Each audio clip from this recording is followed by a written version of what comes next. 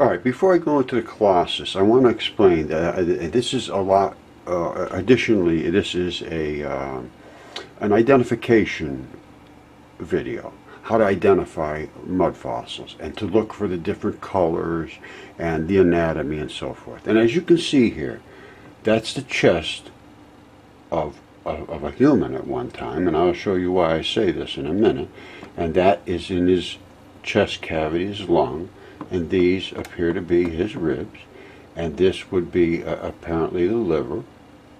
And it's these videos are by Brian Forrester, and he is going out doing the kind of work that should be done. He's going out looking. It's a strange weathering pattern. Yeah, it's very strange. And who is going to expect to see a human being inside of an Egyptian statue, which is exactly what this is an Egyptian statue. And I'll show you. You know, here he is going down. He's walking. Let's take a look down his head.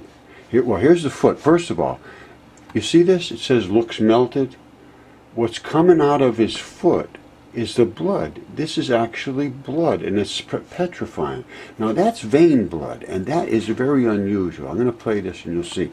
Look it down here, and they're saying, oh, it's melting. Well, it looks like it's melting. See it? It looks like it's melting, but that black blood is vein blood. Now look at the size of this thing. This is no puppy. Look, you see it? That's a statue. That's an Egyptian statue. Now let's keep watching. That's where I just showed you the stuff that was inside his body. So, and I'm saying, well, how did this get on here? Well, that crust is what is granite. Granite is not a natural stone. Granite is crushed stone that has no minerals, no metals in it.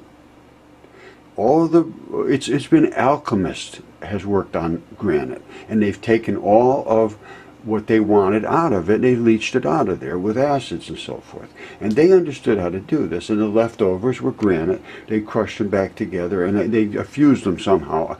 I'm not certain how that process worked, but they did. And this is crusted over quite obviously. Now, this is what I'm saying happened in that Colossus. Why they should put them inside of statues, and I find a number of these now. This is not unusual.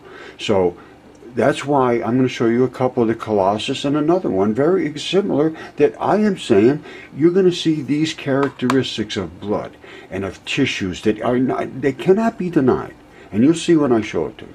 So this is going to be an ID, and it's also going to be to show you what is inside of these statues that we've always thought were just statues. You know, obviously some of them are carved out of something, but these are not carved. I can show you, and I will stand behind 100%. If anybody can prove to me that that nothing biological is coming out of these places I'm showing you, I would like to see that done. All right, that's all I have to say.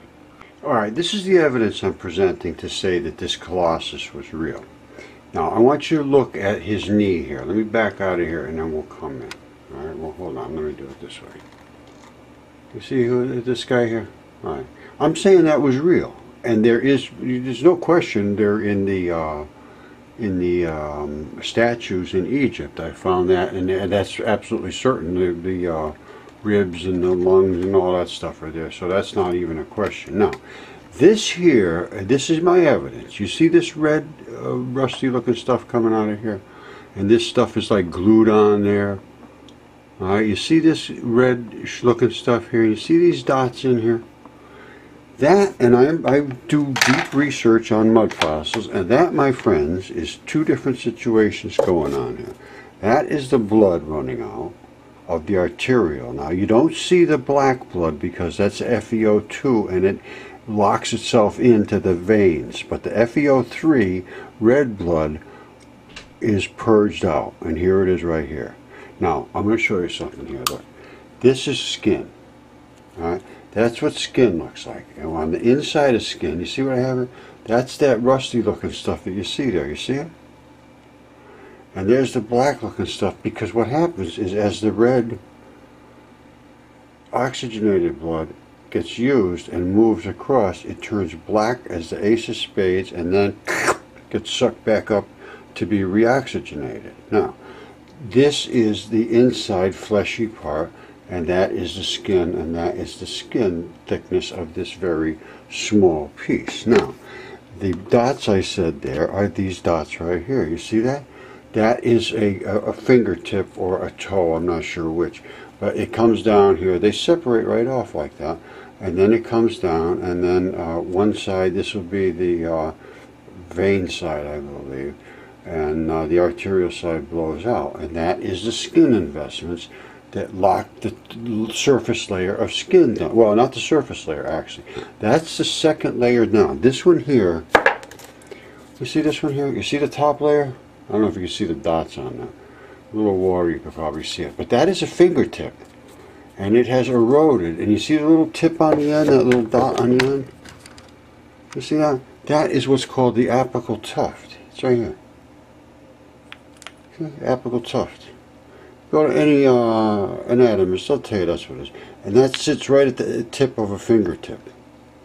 So that's what's called a distal phalanges fingertip. No, and you know, I have mud fossils. They turn into meat. I mean, it's absolutely phenomenal what can happen, and of course the complete articulation of bones and organs and lungs and hearts and kidneys and everything. You see that? That's where a ligament invests. You see those little tiny holes in there? There's a ligament balls that go in there, and then there's little tiny straps that come over and hold the other bone tight against there so it can't get away. And then there's all these other holes up here, which and on the sides are for your ligaments, I mean your tendons, to pull your bones back and forth and your muscles. It's absolutely incredible. But anyway, this is my evidence to prove what I'm saying. And you can see the dots I'm talking about. You see the blood investment. You see all that stuff. It's coming out of his face and out of his mouth in that area, which is kaolin clays. You can see the colors there.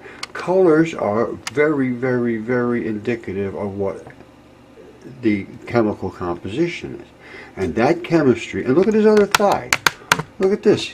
His other thigh, he's got an arterial, look at that. He's gushing blood out of his thigh. Now, that's not just an accident. This is no accident.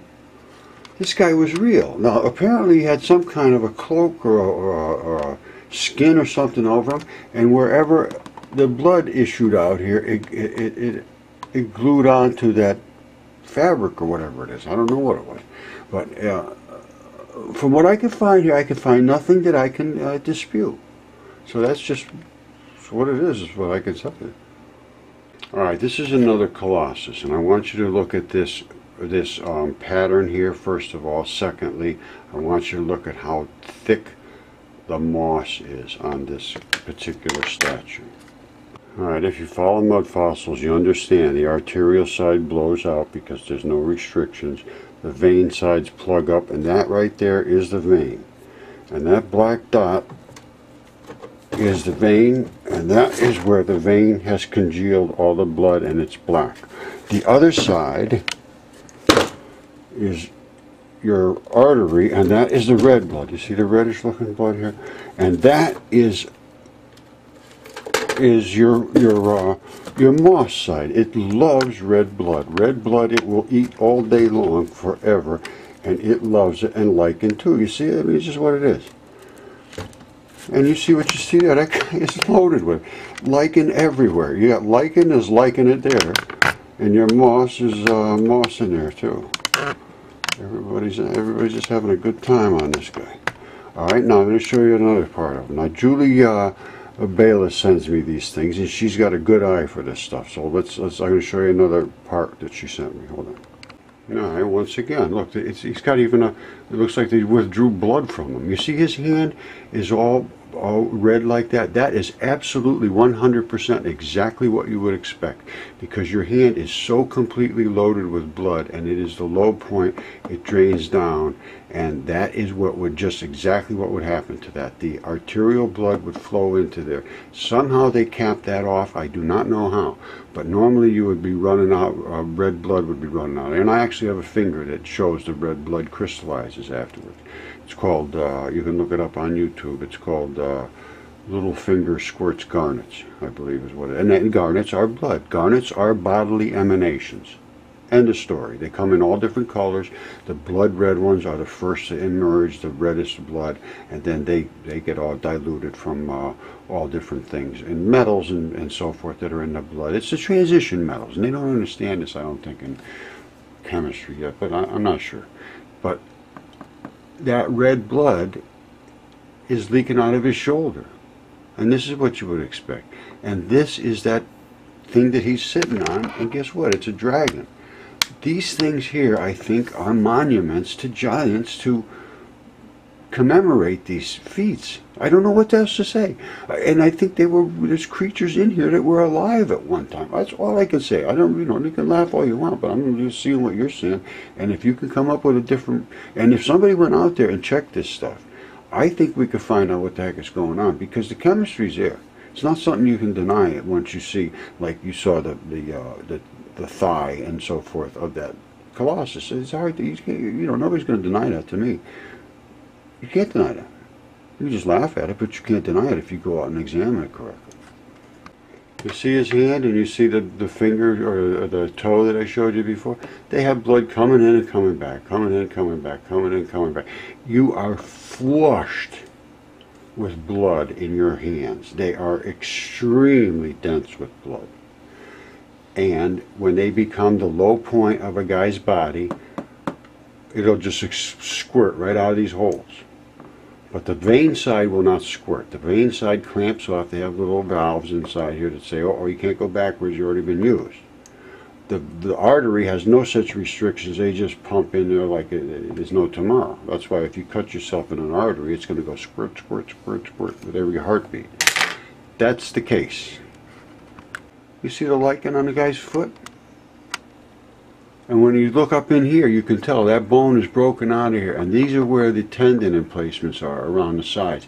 There's actually what they call an abrupt transition. It goes from, and it cracks right across there. And that's, believe it or not, the plateaus that we see. And I'm telling you, you can laugh all you want, but these are facts. And you see this lichen all over? That lichen is there because it's looking for blood. And it's right in there. I don't know if you see what I see, but I see a guy sitting on a dragon-scaled body. I don't know what else to say.